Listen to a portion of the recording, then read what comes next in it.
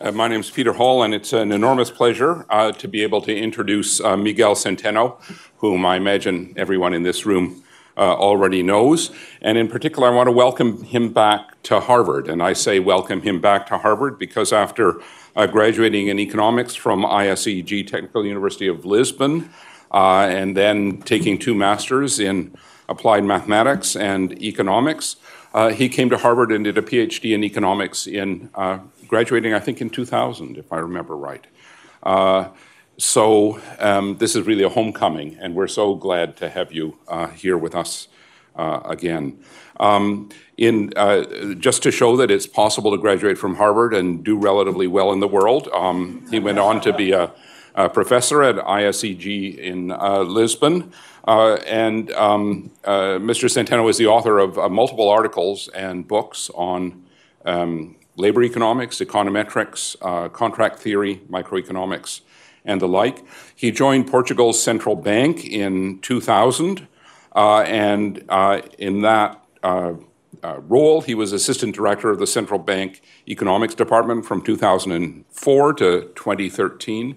I just spoke to one of my colleagues, Jeff Frieden, who recalled seeing you at a conference in Portugal where I gather they were demonstrating outside the building as a result of what the central bank was doing at the time. So if we could have produced some demonstrators here to make you feel comfortable, we would have, but we haven't been able to do that. Mr. Centeno also directed the Macroeconomic Statistics Department, a work group in the Statistics Council between 2007 and 2013.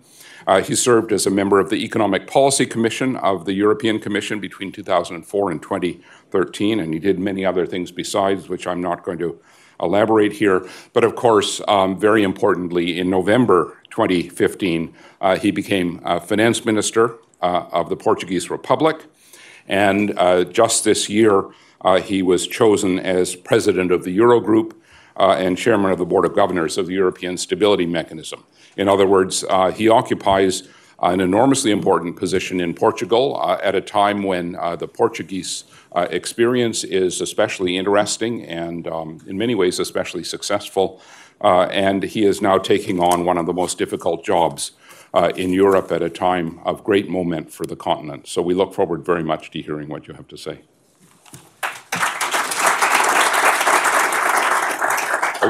And I was asked to announce that no one should be filming this particular episode. It's being live streamed, so it'll be accessible to you. Thanks.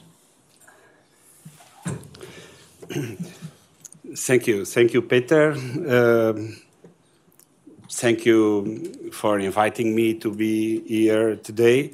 I'd like to thank you all for coming, especially Larry Katz, who was my advisor at Harvard, who taught me great things about labor economics. I was trained as a labor economist, and now I play all these roles in financing the economy. But things are really connected, and it's all about economics. It is obviously a pleasure for me to be here at the Center for European Studies of Harvard University.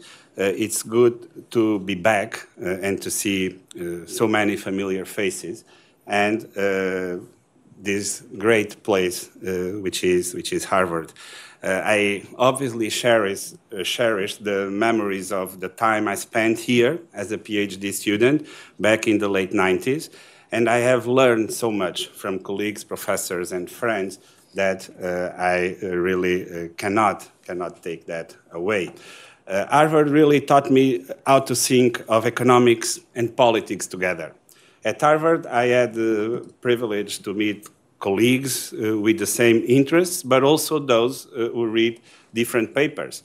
I was truly enriched by that experience. And I may say my interest in politics and economics remains intact. Although politics has been stealing me probably far too much time lately, I have to say you that I was always inspired by so many examples of Harvard professors and alumni that served in office. That sense of mission called me in when a chance to govern my country in a dire situation was offered to me. I'm doing my share of serving. I come here today as an alumni, as a Minister of Finance and a President of the Eurogroup.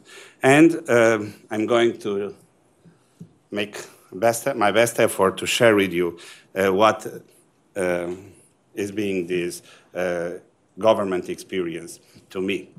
Before kicking off, I have to remember that David Cutler always urges in seminars to start by answering one question, which is, why should I care about this?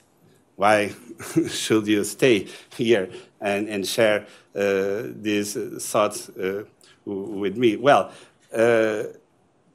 I'm going to talk a lot about Portugal. And Portugal has had a successful recovery from the euro crisis.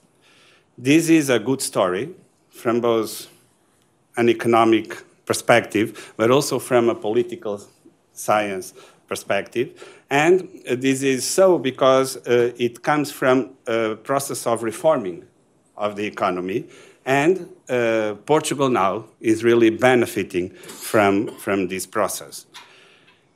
For those with an eye more on the political science dimension, this is also a breakthrough because we have experienced lately in Portugal some new political alliances in the context of Southern European countries, and those are alliances that extended the platform of government to the left of the political spectrum, and this is a novelty in Portugal and in many Southern European countries.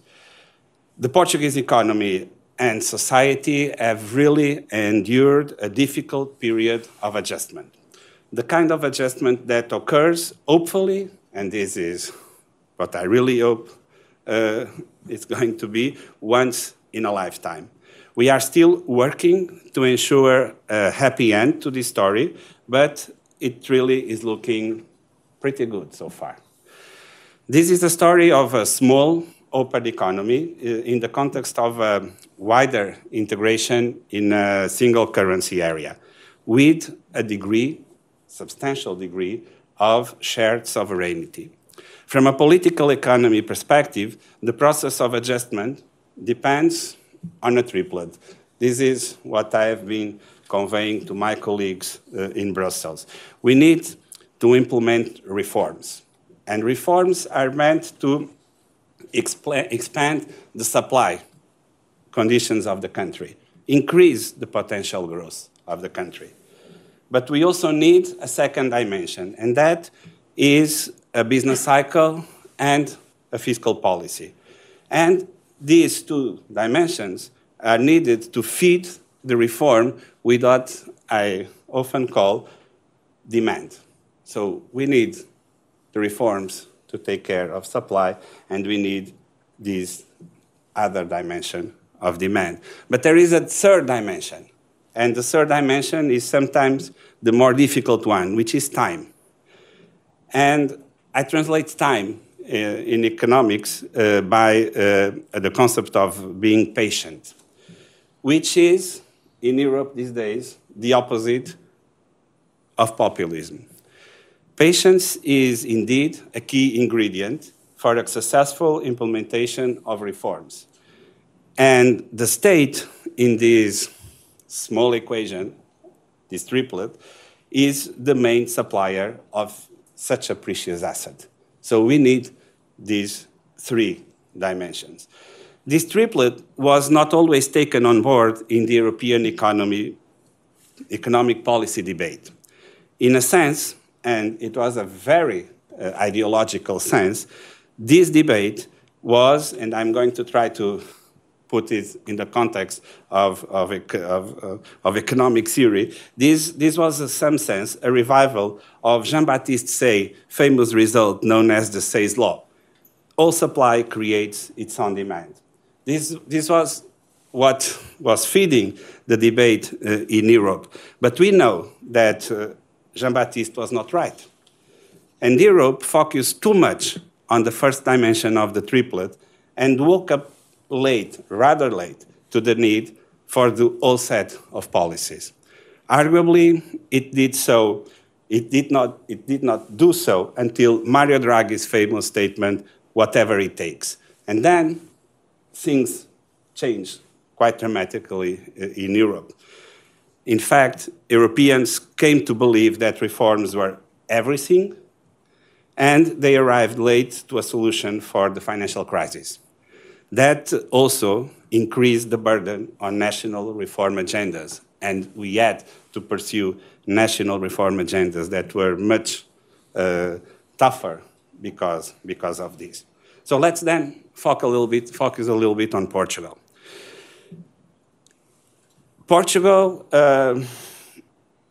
after a decade of very, very low growth, in 2011, Portugal was mired in a deep recession and was blocked off markets. I'll explain how we got there in the situation of 2011. And I will then proceed to explain in some detail how Portugal turned around. Finally, I will walk you through the challenges we have before us, and I will put a little bit of Europe in the middle of this digression. So to start with, how did Portugal become what so many called a sick man in Europe? Let me take you back to Portugal in the early 2000s. Portugal joined the European Union in 1986, a small, then closed economy with very poor human capital. The country struggled to catch up with its European peers. While the US was experiencing what Larry called the century of education, the 20th century as a century of education, in 1982, only 2% of private sector workers in Portugal had a college degree, 2%. While in Massachusetts, education is mandatory until the age of 12 since the late 19th century, in Portugal, we traveled all 20th century with 3 years of mandatory education, and that was for men only. It didn't apply to female workers. In 1986, strong public investment and domestic demand became prominent and were met by a European willingness to finance them. As a result, private debt increased remarkably. From 1995 to 2001, household debt rose from 52% to 118% of disposable income, and non-financial corporate debt from 81% to 150% of GDP. This was a remarkable increase on debt. The demand boost acted as a growth catalyst during this period. The average growth was 3.5, not bad, and pulled down the unemployment rate from 7.1% in 1995 to only 4% in 2001. I remember, and Larry wasn't in the room, in my last year as a PhD student at Harvard, I presented a paper on self-employment in Portugal, and the audience was struck by the remarkably low level of unemployment in Portugal by then, which was 3.8%, as low as the one in the best performing US states at that time. However, this was not a sustainable path, as, for example, the current account balance deteriorated from almost 0% balanced situation of GDP in 1995 to minus 10% in 2001. Thus, in the early years of the 21st century, while other European countries experienced high growth rates, the Portuguese economy flattened. Between 2001 and 2008, the country grew at an average rate of 1%. Why did this happen? First, domestic demand weakened, both in terms of consumption and, more worrisome, investment. Second, the admission of China to the World Trade Organization in 2001 and the enlargement of the European Union to Central and Eastern European countries in 2004 raised new challenges for Portuguese competitiveness. This came on top of weakening external competitiveness, truly a shock for the Portuguese economy. And third, during this period, Portugal borrowed vast amounts from abroad, which the domestic financial sector appears to have misallocated by channeling these foreign capital inflows to relatively unproductive, non-tradable sectors. When the 2008 global crisis came, Portugal was vulnerable. The country's economy could not cope with rising spreads and interest rates. This generated both a sovereign debt crisis and a bank crisis. Remember that the first reaction of Europe and the US to the crisis was to boost demand.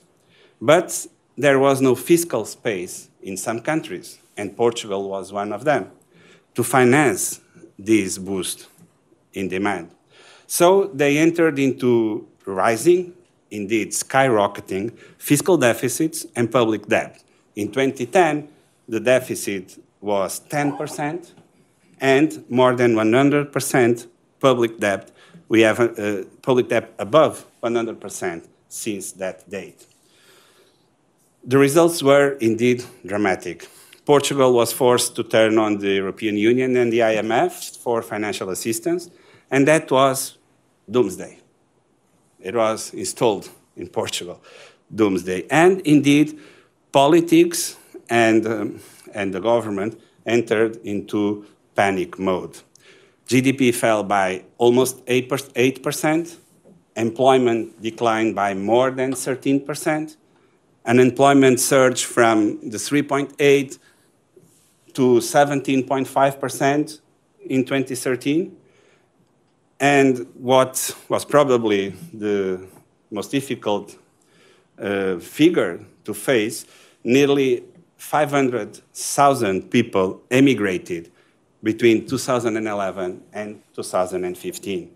This is the largest immigration flow in the country in 50 years. The labor market contracted 14 quarters in a row.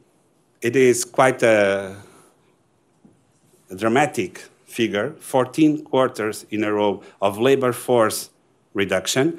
And I sometimes compare this with countries experiencing a war, which was not the case. And no other country in Europe experienced such a reduction in the labor force.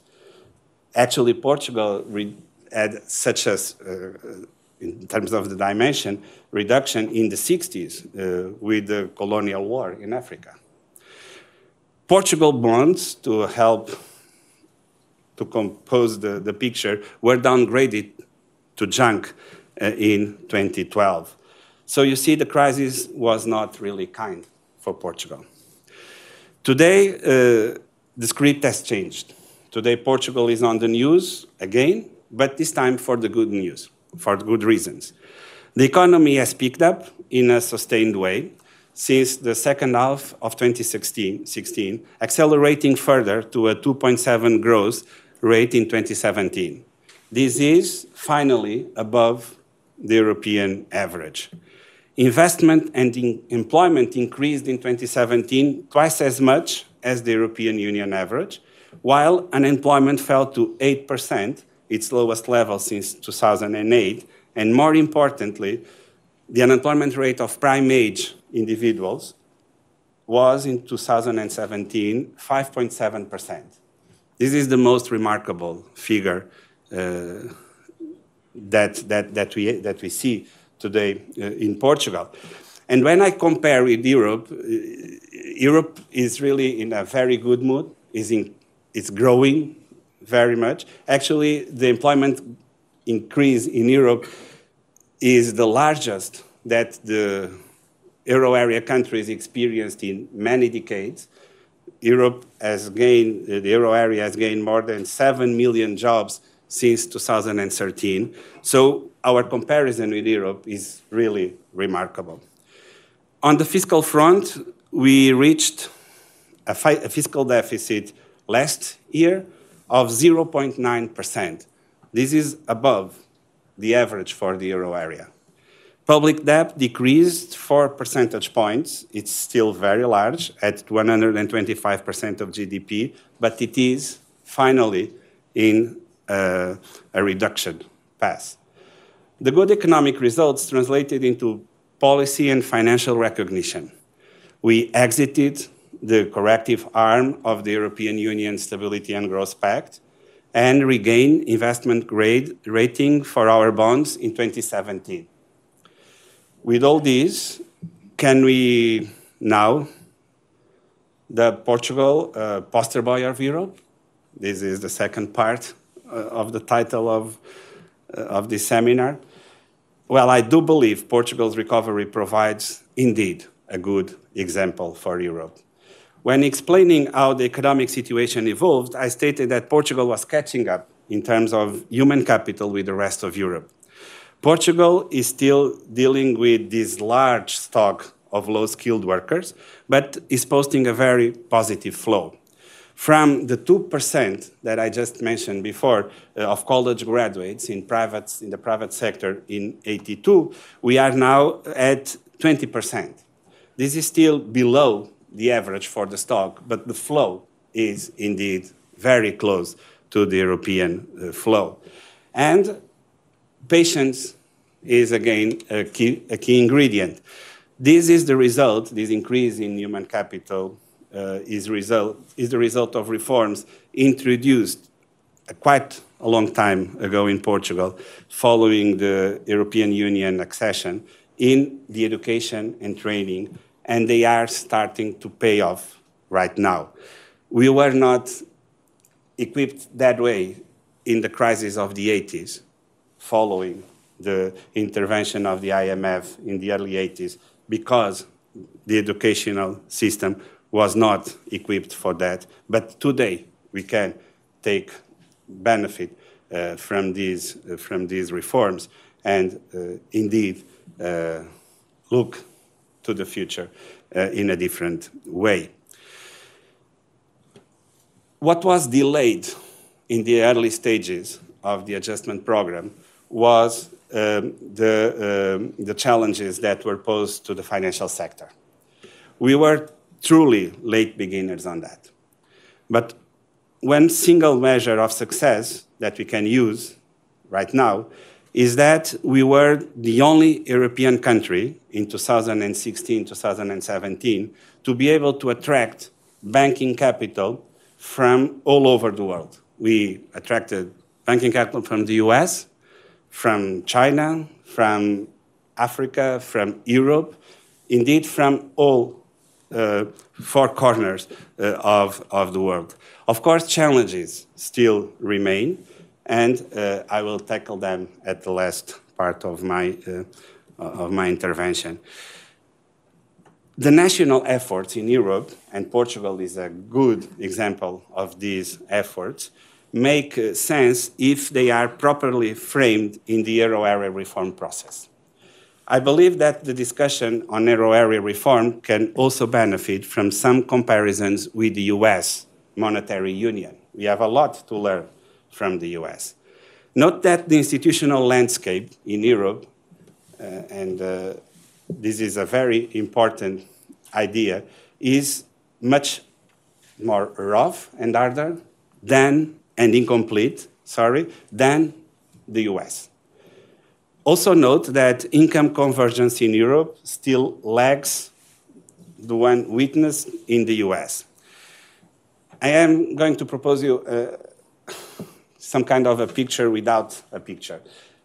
If you take the income distribution of each of the two monetary areas, the European Union and the US, there is a very interesting result, which is the following. Income inequality in the US is larger than in Europe. It's larger also within states than in Europe. But inequality, between inequality, is much larger in Europe than it is in the US. If you plot the income distribution of the US, stacking states on top of each other, this result in a graph that I often mention as the stripes, as in your national flag. They are very much uniformly distributed, while in Europe, it results in a totally skewed distribution to the left, with low-income countries representing a disproportional share of low-income Europeans.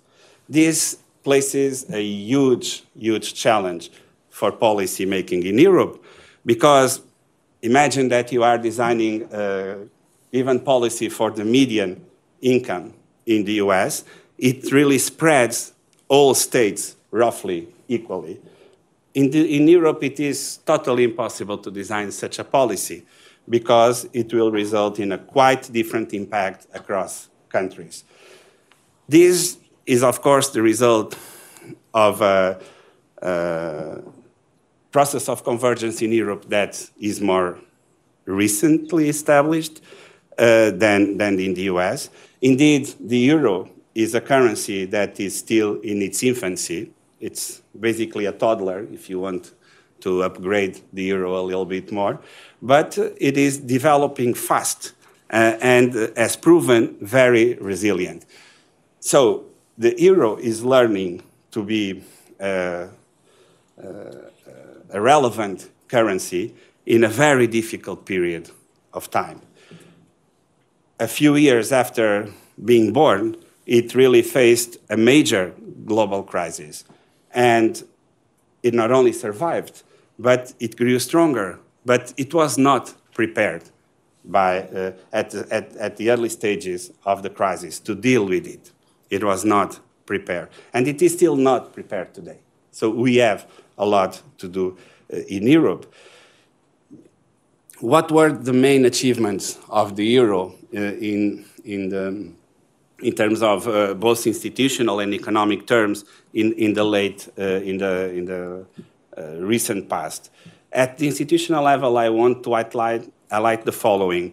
We have pooled common resources together to establish the European Stability Mechanism. This was a great breakthrough for stability in Europe. And we also reinforced our common rules on macroeconomic and fiscal policies in the euro area, and those are also proving quite effective. Today, we have the smallest ever standard deviation of fiscal positions across euro area countries. And this is a proof that this multilateral surveillance that we established in Europe is paying off. And we are more coordinated in that sense today than we have been since '95. Very importantly also, we set up a common regulation on and supervision of financial institutions and of financial markets. And this also improved the level playing field for banks across Europe. And more importantly, these measures are paying off so that economic growth in Europe today is reality, and it also spreads across all countries in Europe. We are at the euro area level in the 20th consecutive quarter of growth.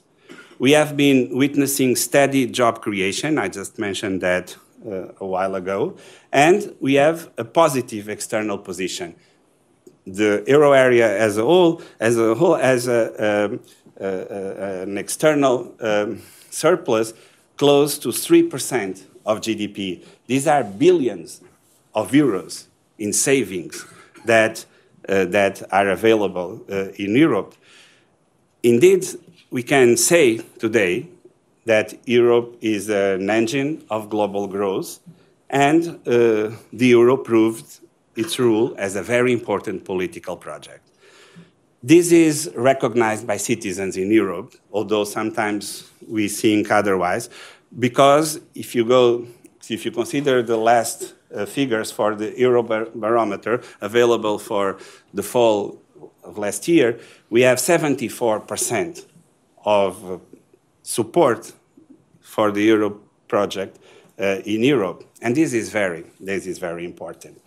Of course, as I mentioned before, the reform is not yet over, And we need, again, to bring patience into the table, because if you look back at the history, the economic history of the US took several decades since the early periods to complete its banking union.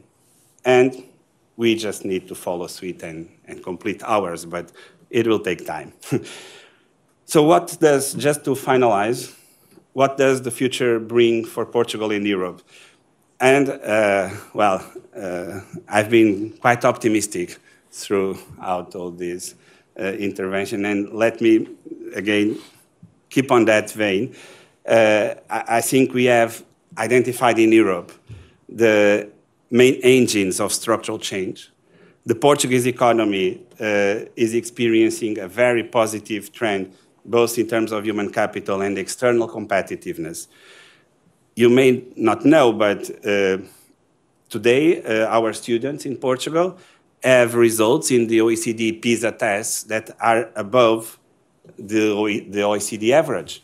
They are beating the US, they are beating Germany, they are even beating some Northern European countries that used to be the champions of these tests. The current account in Portugal has been in surplus for 6 years in a row, something that never happened in modern history in Portugal. And we are gaining market share. Our exports increase every year above the growth of imports of our main customers, which means that Portugal is gaining market share in the global market. The fiscal front still requires attention, although we have been quite successful at reducing the public deficit.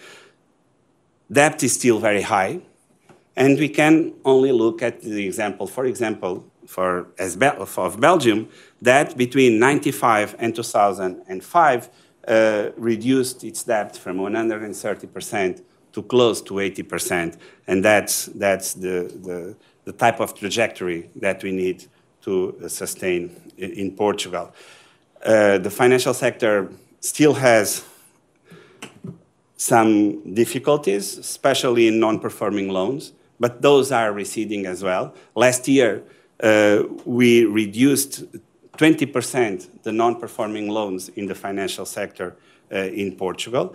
And indeed, given that we are not isolated from the rest of Europe, we need to count on the reforms that Europe is designing to benefit from that. In my final words, let me go back to my days at Harvard. I have learned here as a student to be detailed in my research. I have learned the value of good and reliable data.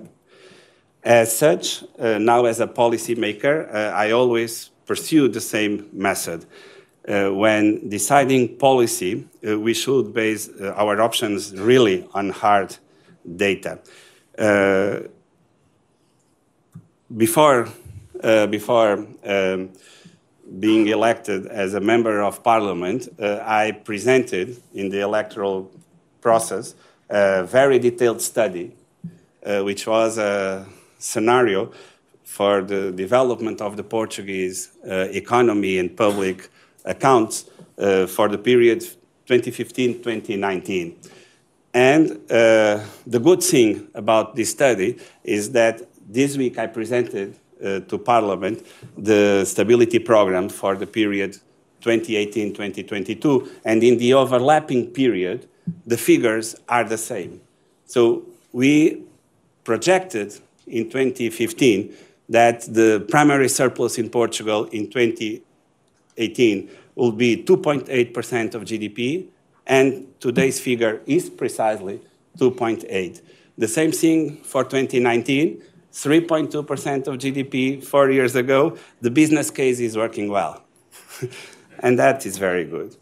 Well, when coming back to my alma mater at Harvard, I want, of course, to pay tribute to the lessons that I learned here, and believe me, I do my best to keep up with the lessons I learned at Harvard. Thank you very much.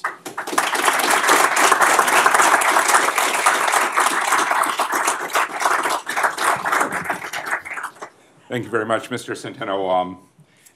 In view of how accurate your scenario predictions were, I'm reminded of the familiar definition of an economist as a person who, if you've forgotten your telephone number, will estimate it for you. And I feel I have to say that as a kind of contrapuntal theme here. So we have some time for questions and comments. I'd like to give priority to students and faculty members. I'll try and do that. If you have a question or comment, please keep it moderately brief and identify yourself, if you wouldn't mind, when you ask it. And maybe I can abuse the privilege of the chair to ask you the first question. If we think about the many proposals for reform to strengthen the Eurozone, there's a fairly long list, but it would include turning the European Stability Mechanism into something like a European Monetary Fund. It might include completing banking union with deposit insurance, could include creating a European finance minister. It could include, to improve coordination, fiscal coordination, it could include perhaps giving the Eurozone some kind of central fiscal capacity, counter-cyclical capacity.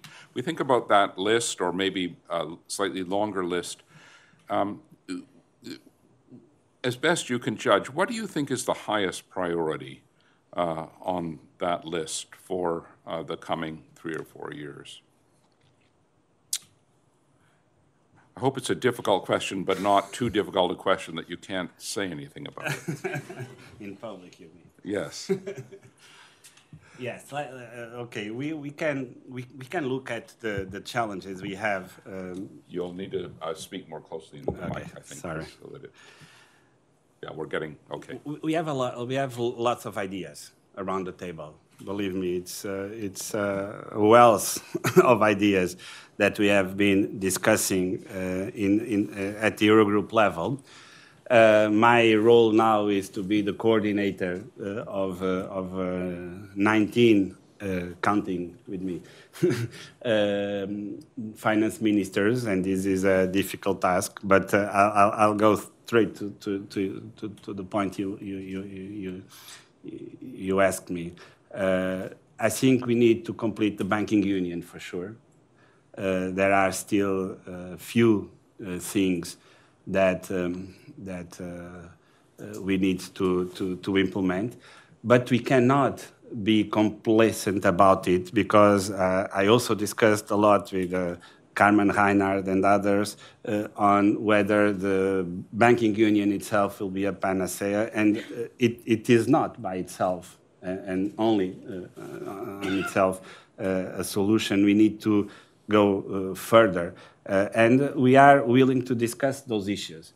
So completing the banking union and the third pillar, which is the European Deposit Insurance Scheme, is certainly a must-go, although we probably need, as Europeans usually do, establish a phased implementation process. But we also need to look at fiscal issues at the European level as another dimension of priority. The figures that I described when I compared the inequality and within and between inequality in the US and Europe across states and countries can only be changed if we have some extra degree of integration in fiscal terms. So those will be the Great. Thank you very much. Floor is open. You don't look like a student, but I'll go to you anyways. Please identify yourself. If you take Greece, pardon me. I think this is Richard Friedman. Yes, it is. Yes.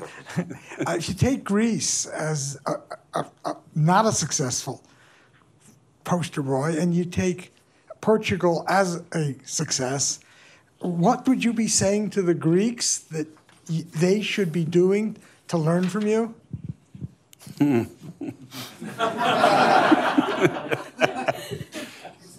Wow.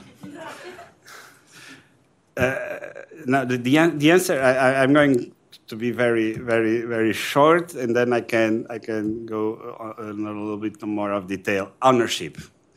You need to regain ownership on the whole process. Politically, this is absolutely key, and it's the only possibility for you to show that there are alternatives. I mean, I'm not going to complain before this audience on how difficult it were my first months in office, but we were really very much questioned on the decisions that we were implementing. And I cited quite often a sentence that you wrote in a paper that the minimum wage debate is a debate around zero. Because we were really beaten, because we were increasing the minimum wage in Portugal after a long period of stagnation and difficulties in the labor market that were very much connected with the out-migration process that we experienced. So regain ownership, take control of the whole process, and have alternatives for what is on the table and being discussed. If you really work on all the details of this alternative, I think you eventually, Portugal did so, so I think Greeks can also do the same, can pursue this domestic process to the future, to be an alternative to the general view. Yes, Andrew Martin. The microphone will come to you, and okay. That way people in the wider world will hear you. Thank you. Okay, Andrew Martin from the Center for European Studies. You stressed the importance of not only supply-side reforms, but of demand to make them effective, to make them work. Essentially what economists used to talk about, a two-handed policy approach. And you also mentioned that the initial response in Europe to the crisis was to stimulate demand, was expansionary fiscal policy. But then, of course, that stance was abandoned, and the pressures for contractionary fiscal policy were intensified by European authorities. I'm wondering if the Portuguese recovery and the exploitation of the gains from the reforms would have come more quickly if European policy had continued to stimulate demand as it did in its initial response to the crisis. Well, it's a difficult counterfactual. It's a very difficult one. If you go back to the early stages of the crisis, there are some events that really strike the analysis, any analysis that you may do. For example, in August 2008, the European Central Bank was raising interest rates from 5 to 5.5%. So what characterizes the reaction of Europe to the crisis was a staggered process. We were really, it took quite a long time for Europe to get the right measures to address what was indeed a financial crisis and the consequences for that. For demand collapse. And demand collapsed. Exactly. So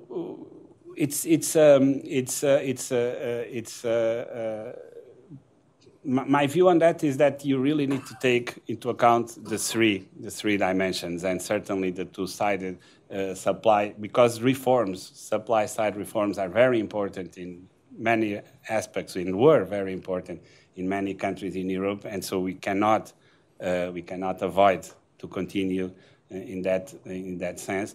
But then you need the other two dimensions, and time here is very important, because given that we have shared sovereignty over many issues in Europe already, the time dimension is also needs to be understood as a way the Stability and Growth Pact is applied, the coherence of the way we do implement it, because we have to implement it, but we have to be wise implementing it. So it's a little bit of a combination of all these, but the main aspect that I wanted to highlight is that we were very, it took quite a bit of time for us to respond to the financial dimension of the crisis. Yes, right there. Please identify yourself. Hi, I'm Gil Hyatt. I'm a senior at the college studying history. I'm trying to figure out what has been happening with Eurozone growth over the last couple of months. Particularly, do you think that the economy is actually slowing down? And if so, do you have thoughts as to why? Thank you. Well, it's a different dimension. We are not still having. Let me start by saying the following. Inflation in Europe is very much subdued already for a long period of time. That has to do with the nature of the financial crisis, but also in some labor markets to the immigration process that is containing wages and wage pressures in several labor markets. The economic indicators that we know recently in Europe do not point to a deceleration of growth in general terms, although some indicators may be pointing out to specific notes of deceleration. I won't take it, and we don't have a view that those indicators will lead into that direction anyway. Are there any women? Yes, there are, right in the middle there.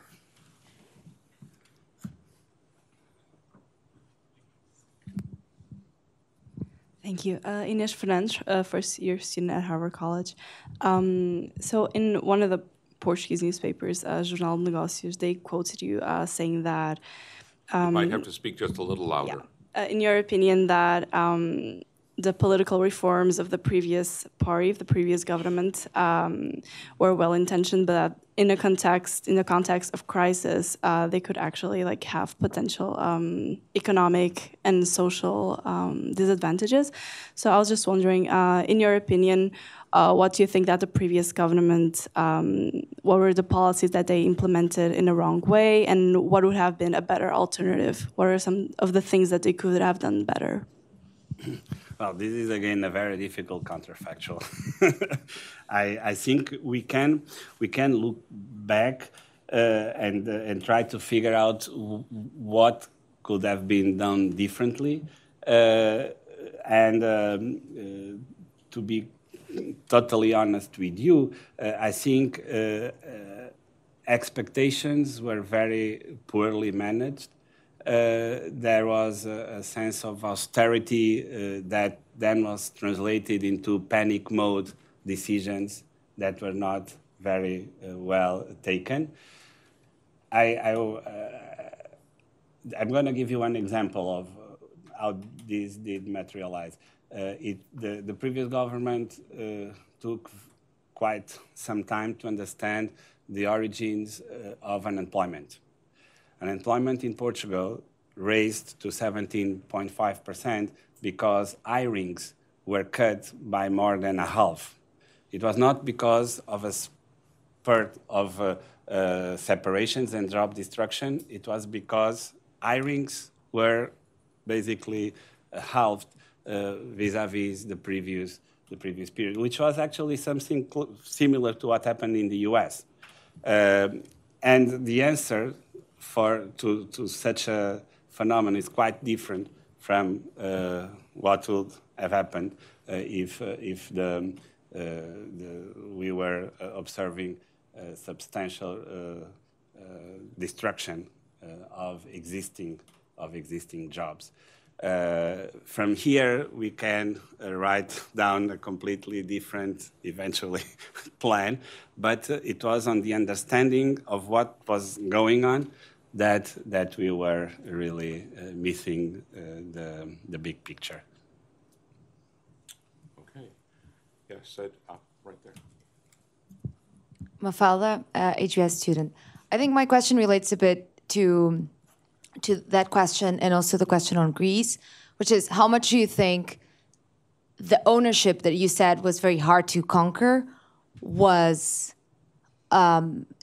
in a way related to the previous government and their also difficult ownership in making those hard decisions?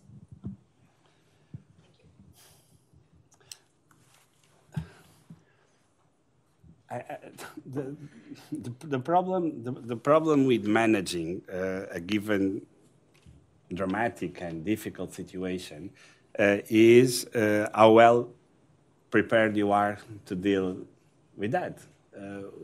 Do you understand, as we were mentioning before, the reasons for the slowdown or for the crisis or for the...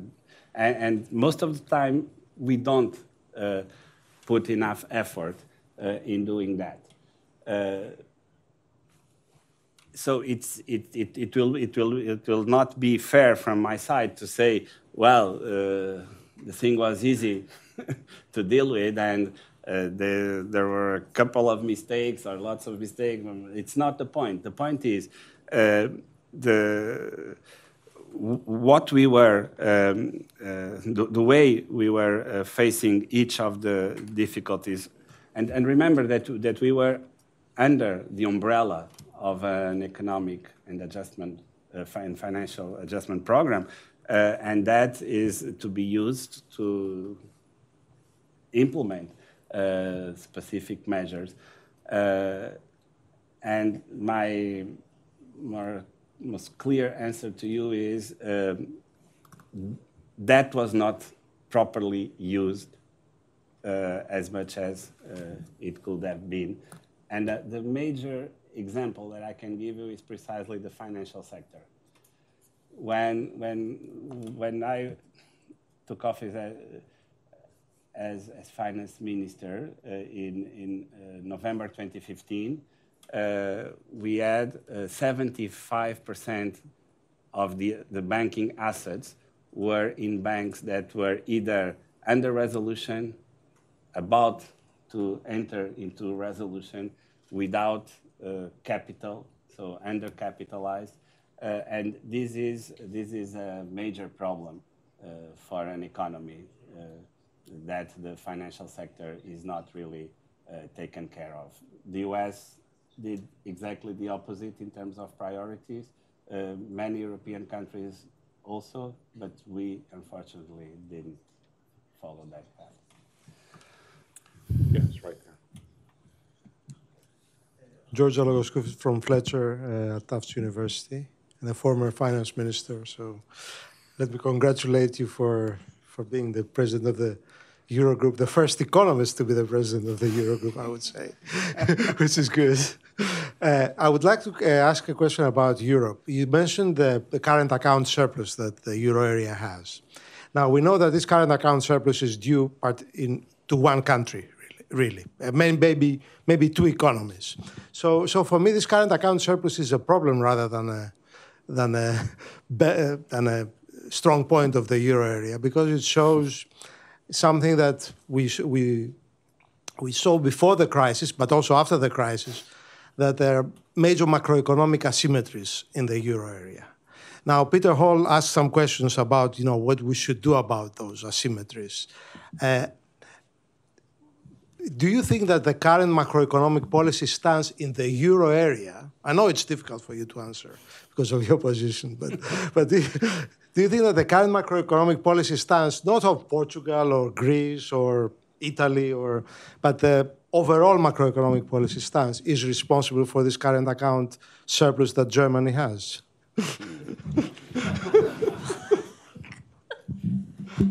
You named the game. Well, I was being optimistic and positive about it, of course, because I am the president of the Eurogroup. Also because it is important to know what to do about it and how we can really do something about it. I really believe that if we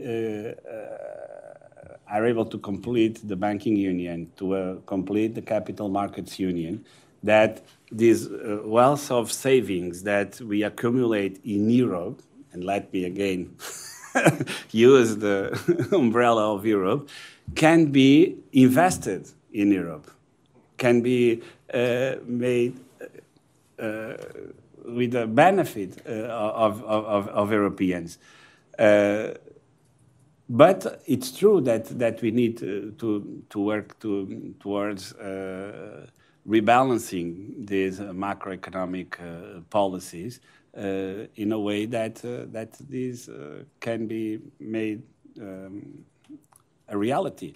It's for the euro area as a whole certainly is a positive development. This means that the euro area is in a much better position than other large economic and monetary areas to face the future. But this is only true if we can indeed complement this with further reforms. Thank you.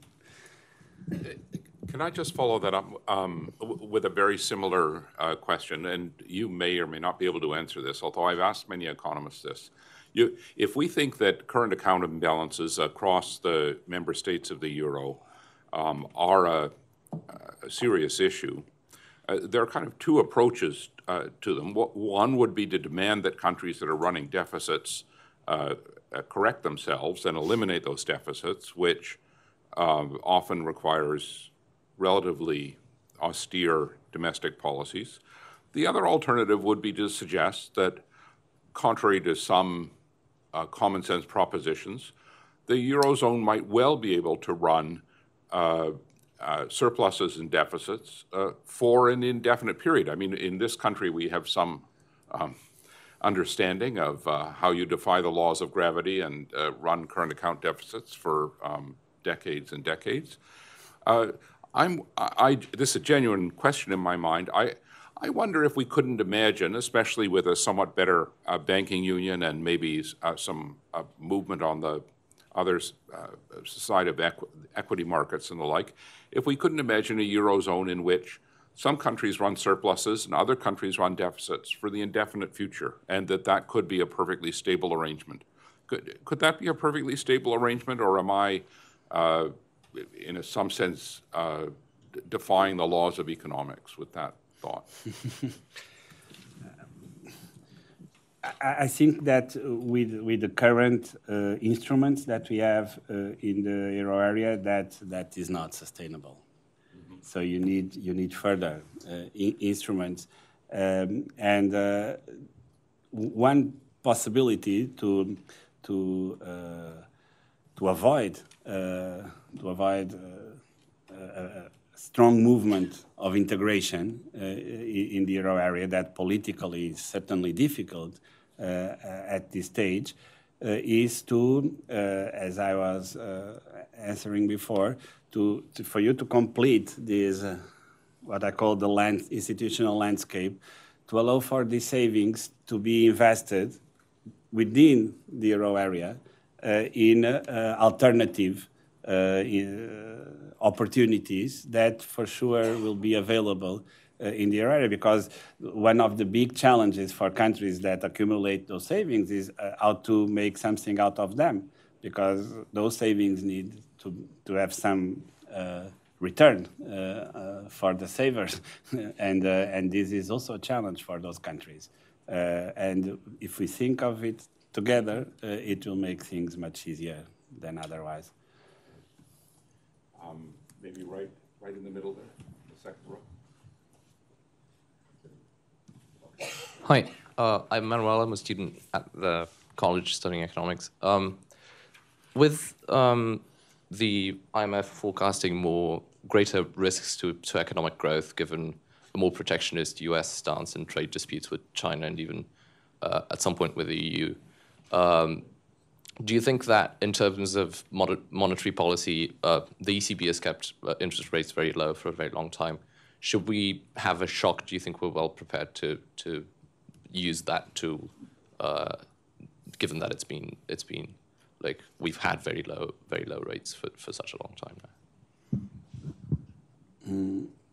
Your question is, what is the interplay between trade? If we have some sort of less positive economic outlook going forward, are we ready to deal with that from the point of view of monetary policy? Given that we've had very low interest rates for a very long time.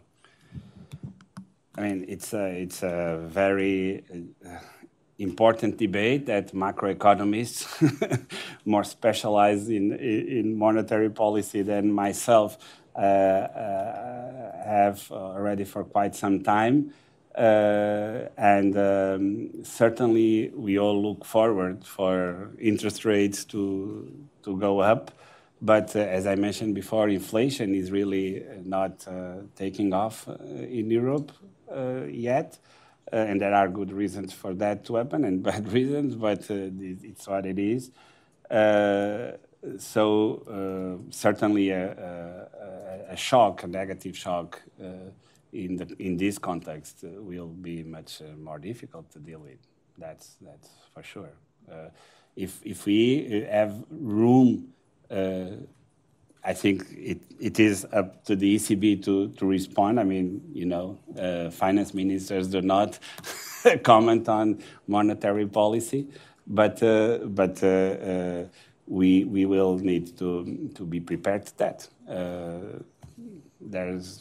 Certainly the ECB has that well studied, but a different path for interest rates, if sustained on economic growth, will be very much welcomed in Europe, for sure. There's a question here in the front row as well. For the talk. My name is Luís Paixão. I'm a research fellow at Mass General Hospital, and I have two questions. One is to do with the social welfare system. So I think that's something that Europeans really cherish and benefit from. However, given the aging of the population and decreased costs of the healthcare, how can Portugal and Europe keep providing a good quality social welfare system? And my second question is to do with the universal basic income, and what are your views regarding the universal basic income? Thank you.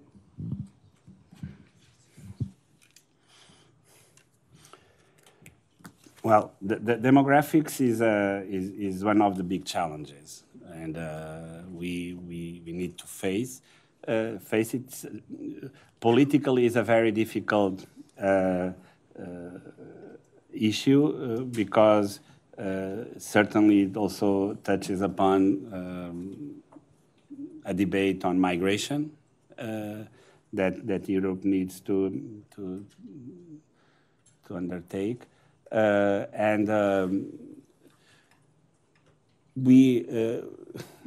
We've been asking a lot in terms of reform also at the national level and also in Portugal on the national health system, and this is common across Europe. It's very, very important that we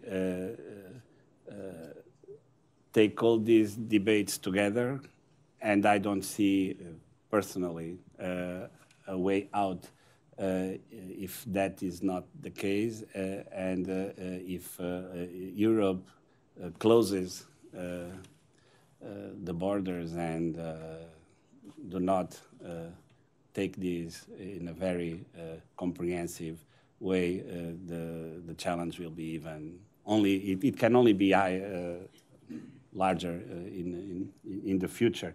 So it is a very difficult issue.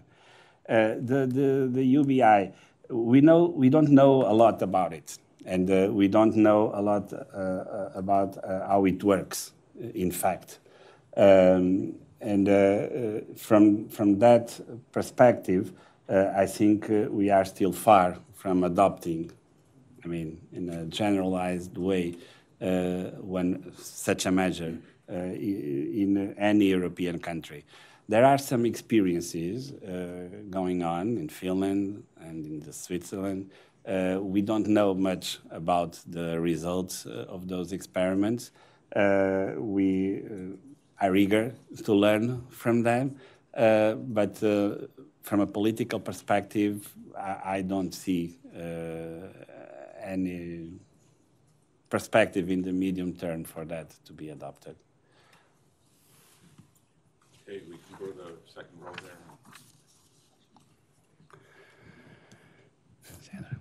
Boa tarde. My name is Johnny. I'm a Portuguese student at the Canadian School. At the beginning of your intervention, you talk about the work done by Reinhardt and Rogoff. And when you look at these papers, there is a tight connection between sovereign debt crisis and banking crisis.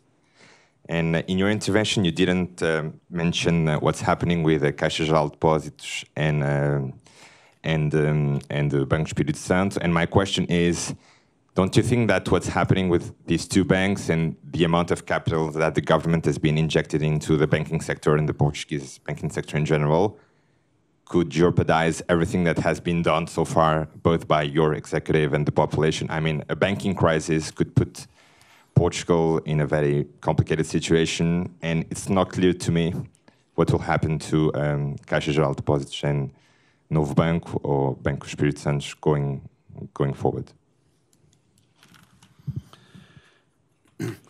Well, we all know that in some countries there was a connection between the sovereign debt crisis and the banking crisis.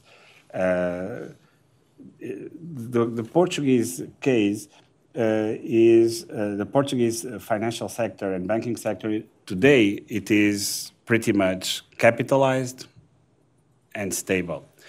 This was the result of a capital increase in Caixa Geral de Depósitos. Caixa Geral de Depósitos, for those that don't know, is the largest bank in Portugal and is a public-owned bank. And the state, as owner of the bank, capitalized it. And it is now with a business plan, a new business plan, and it is successfully implementing that business plan. And the latest numbers that were made public show that actually the business plan is 1 year ahead of time, meaning that it was possible to turn the situation of the bank around and to be a success. Novo Banco, which is it started to be the transition bank of the resolution of Banco Espírito Santo, which was then the third largest bank in Portugal, is now with the new owner. It's actually a U.S. owner, and it is also sufficiently capitalized to deal with the challenges of restructuring that it still needs to comply with. Which means that when today I look at the financial sector and the banking sector in Portugal, and I don't really see the difficulties we had a couple of years ago. Of course, dealing with the financial sector is a job that is always unfinished, and you need to keep up with the supervision and all sorts of monitoring that can avoid Europe and Portugal to go over the difficulties that we experienced.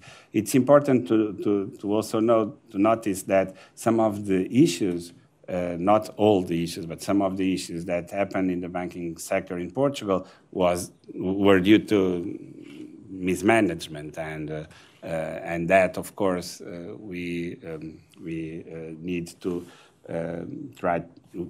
We can hopefully avoid to happen again due to the establishment of this single supervisor mechanism in Europe that established a new level playing field for major institutions in Europe, and hopefully that brings further stability for the whole banking sector in Europe in the future. We go to the gentleman in the middle there on the third row.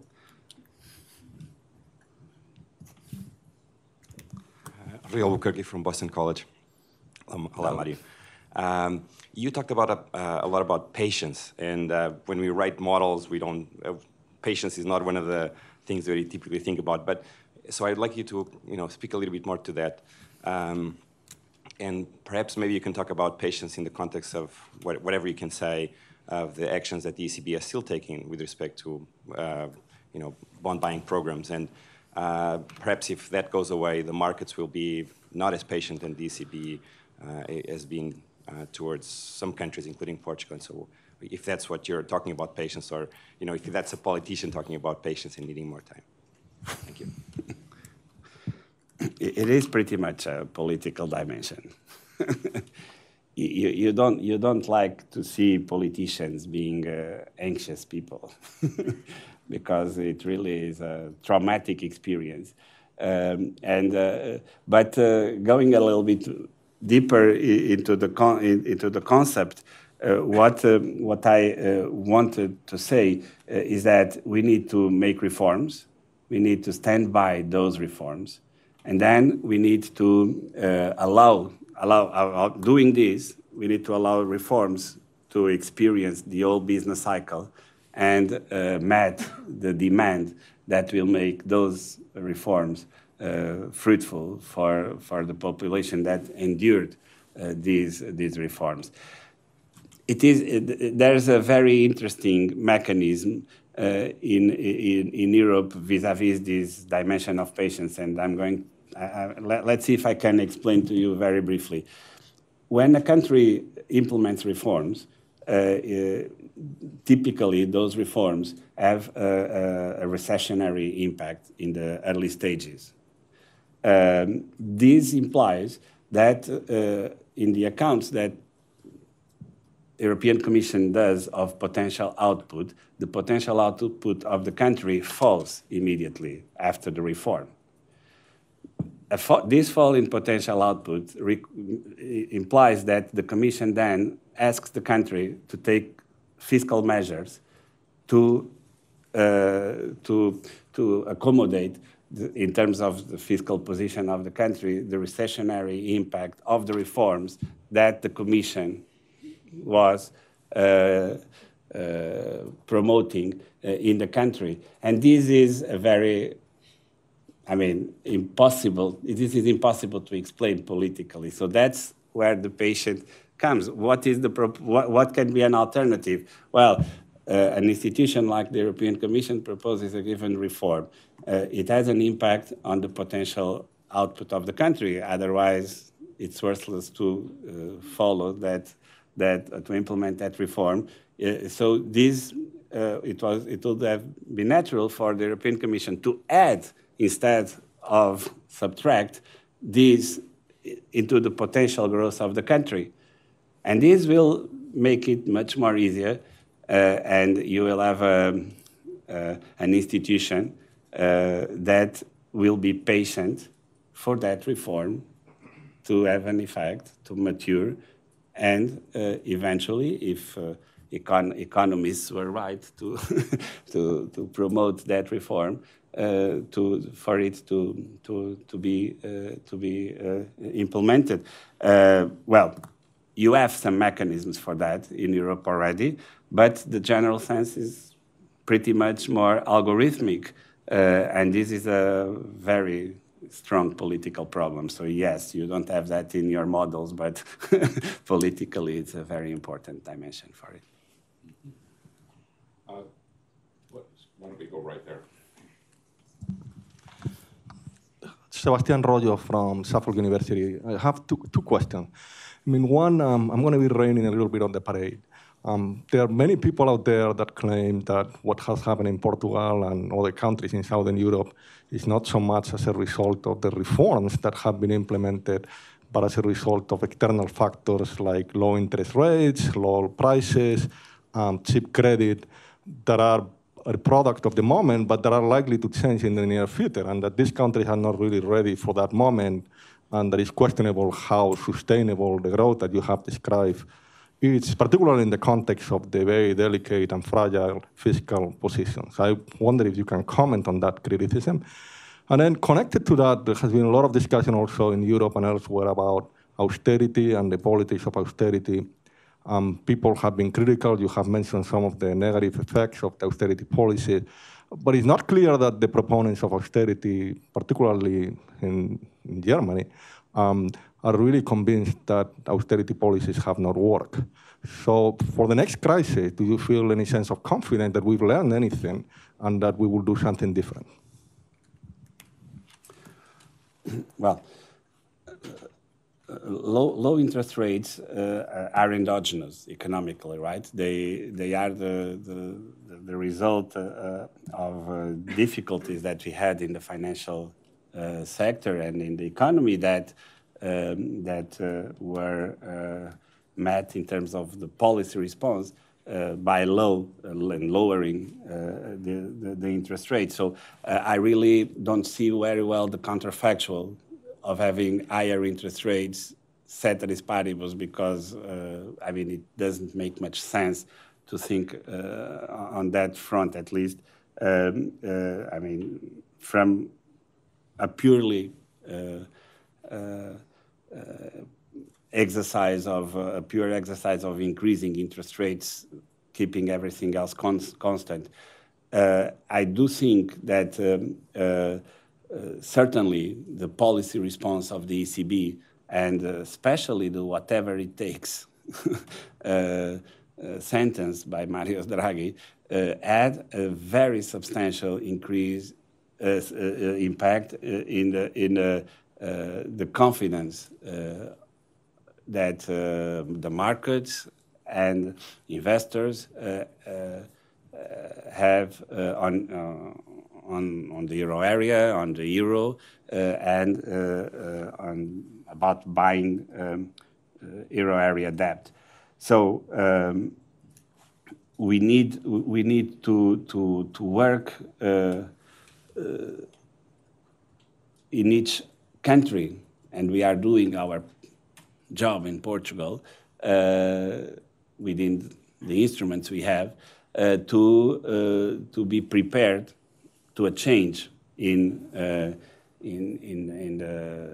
interest rate cycle, if it is to begin at some point in the future.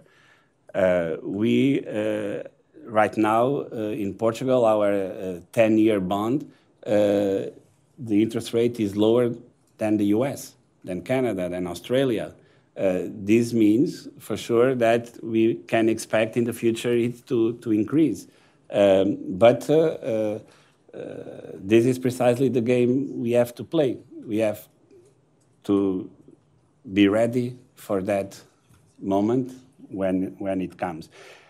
With respect to the policy of the ECB about buying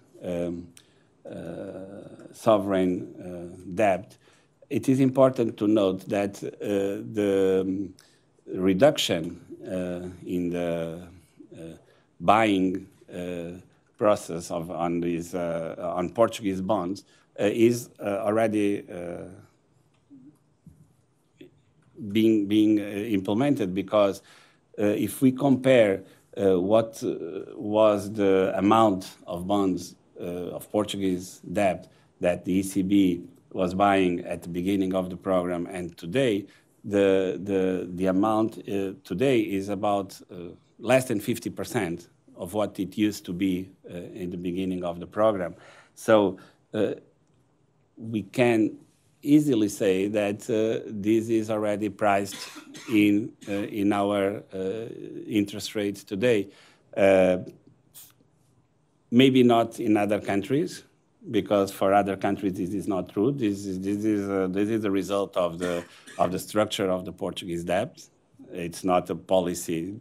I mean, it's a policy decision, but it is the consequence of the structure of Portuguese debt. That there are not enough. There is not enough Portuguese debt in the market for the ECB to buy. But indeed, the impact, the amounts that are being at this stage involved in this ECB policy regarding Portugal are much, much lower than they used to be, which means that we need to take into account that when we evaluate the impact of further reductions for Portugal in the future.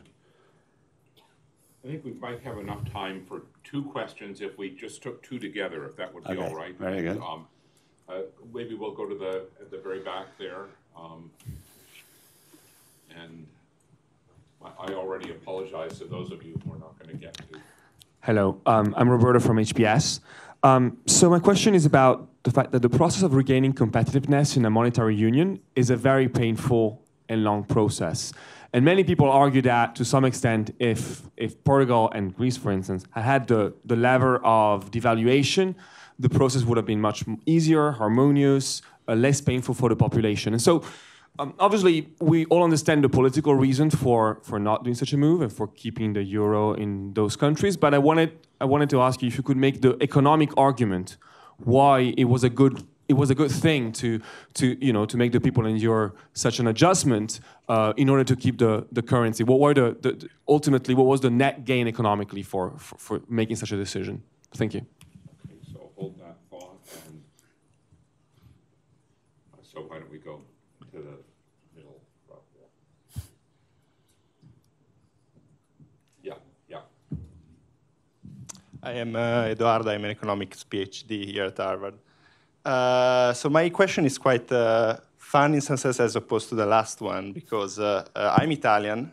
I'm working on Portuguese data. So I'm trying to understand a bit of the labor market, and I'm working on something that you actually dealt with in your research, which is a dualism of the labor market and this stark contrast that we have in Europe between these temporary and permanent contracts. When I look at the crisis, I tend to think at times that actually, in some sense, Portugal was lucky, and don't get me wrong on that, in having the Troika, because it actually compelled it to reform a bit the labor market, for instance, in a credible way, which is something that Italy, for instance, has completely refrained from doing, apart from very scarce reforms recently. And also from a fiscal standpoint, for instance, Italy would have needed very much to start decreasing the amounts of debt. So I actually tend to think that in some sense, in the long run, we're going to suffer because of that. And I think that Portugal actually is in some sense maybe benefiting a bit of the reforms that it had to undertake because of the memorandum of agreements with the Troika. So I wanted to know what is your opinion about that. Those 2 questions go together pretty well. So. Yes. And very interesting. Let's see if I can give a short but insightful answer. You mentioned precisely that regaining competitiveness, it's a long process. Well, there's patience there. You really need to be very patient to reform, to see the impact, to observe the consequences of the reforms you make. I am not a big fan of adjustments on the nominal side of the economy. Let me be clear, this is maybe a personal view. They don't last much. You fall again in the same type of miseries after some time if you don't really do the real thing. And doing the real thing is sometimes harmful. That's why there is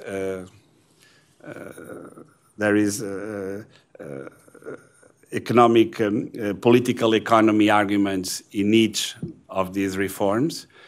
And those political economy arguments were, in some cases, well interpreted and implemented during the adjustment program in Portugal, but in some other cases not. I am very critical on the priorities that were taken during the adjustment program again, because precisely because of the view that nominal adjustments are easier to implement or are more effective in the short term. A large focus of the Portuguese program was placed on wage flexibility.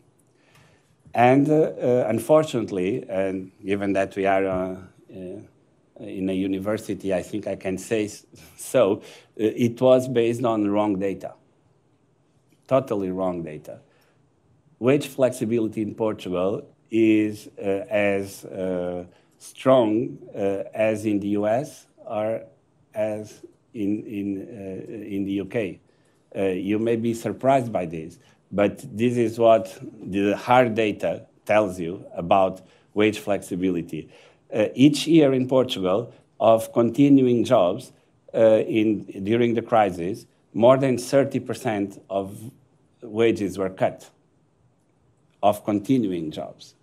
And this is something that it's hard to see in very flexible, so-called very flexible labor markets.